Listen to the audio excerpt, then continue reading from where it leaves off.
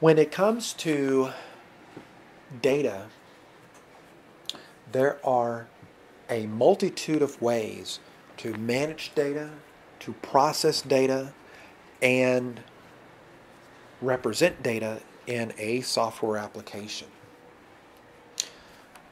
The approach that is recommended here is to have your data processing occur in stages and occur in layers. And so, as I mentioned in the 13th video, one of the things that I realized is that when using tools like SQLite, some applications, this one being one of them, there's a simpler way to use it.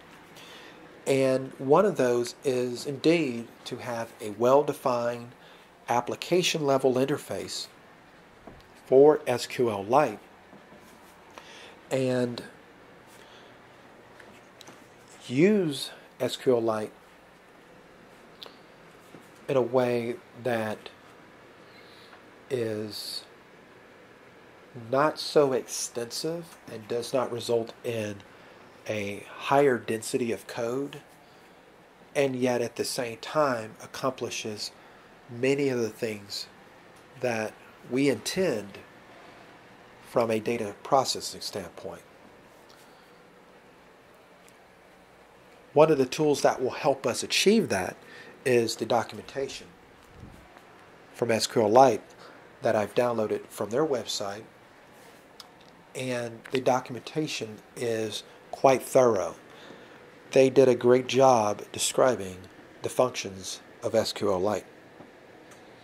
And so the interface that is being defined here provides all of the known and needed mechanisms for the software application to get data into a database managed through SQLite and out of that database and into the application.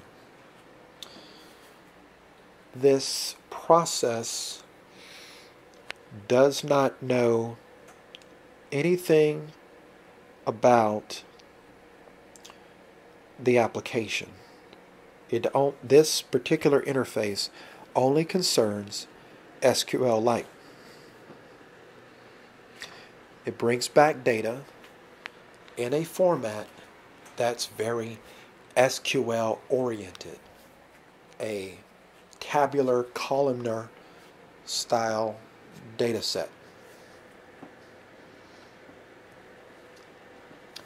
And what's going to happen is this one interface will be used by a small set of modules.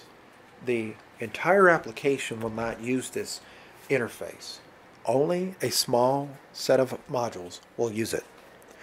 So while the interface is globally visible, it is not globally accessed. And by defining our SQL operations here, those select interfaces, modules that access this will then translate the data returned from SQLite into data structures that the application can utilize.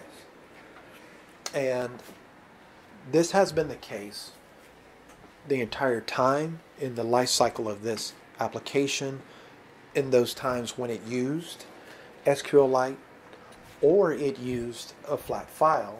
There was always a translation. The difference here is the translation will be done in a smarter way.